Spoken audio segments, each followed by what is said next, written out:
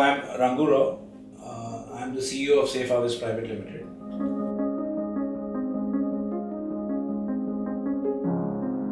First of all, one has to appreciate that there is differentiation in the sense of the product that we are selling. This is not a product which is a commodity which is grown through conventional methods.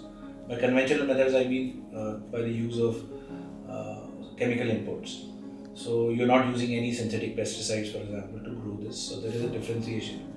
And to make it possible for farmers to have an identity for the produce which is coming out of their fields, this has to be maintained through the supply chain. And only when it reaches the consumer, it has to maintain the same character of having an identity which is produced without pesticide free.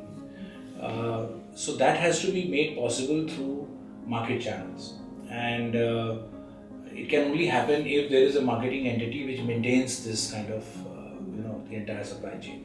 You need markets and you need market entities to make it possible for it to reach the consumer. So that is number one.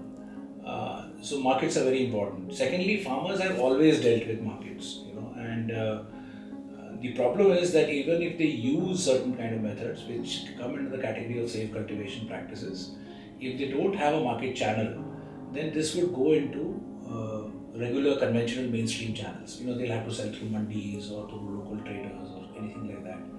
So the effort in actually trying to grow through non-conventional, non-mainstream means would be completely lost.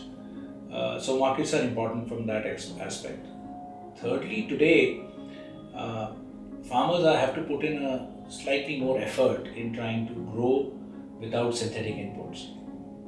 Over a period of time, after when things stabilize, then this effort is kind of normalized. But initially there is some amount of risk, there is some amount of effort in trying to grow without synthetic inputs. And that is the time when farmers expect a certain kind of a premium to the produce that they are growing. And if there are market entities and channels which recognize this or acknowledge this, then this premium is possible to be kind of passed on to the farmers. So from that angle also markets are important. Lastly, there is a growing consumer demand today for such produce and coming out of such farmers' fields. For example, Safe Harvest works with small and marginal farmers, and there is a growing consumer sort of awareness towards the fact that small farmers are in some kind of difficulty, and they should actually align themselves in terms of their purchases or their consumer preferences, etc., to the produce which is coming out of such farms. There are such market channels available to reach out to such consumer, aware sort of consumers. That can only happen through such market entities.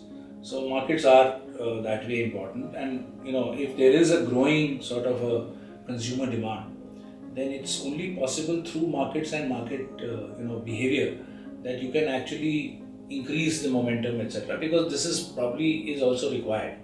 It's not something which is just about market opportunity. It's about health. It's about environment. It's about what consumer or what farmers are doing on their field, because that is today synthetic inputs. It keeps going up. We have examples of Punjab, Haryana, etc., where it's becoming unsustainable. So there is a requirement both from the farmers' end, from the consumers' end, and also from, let's say, for the sake of ecology and environment.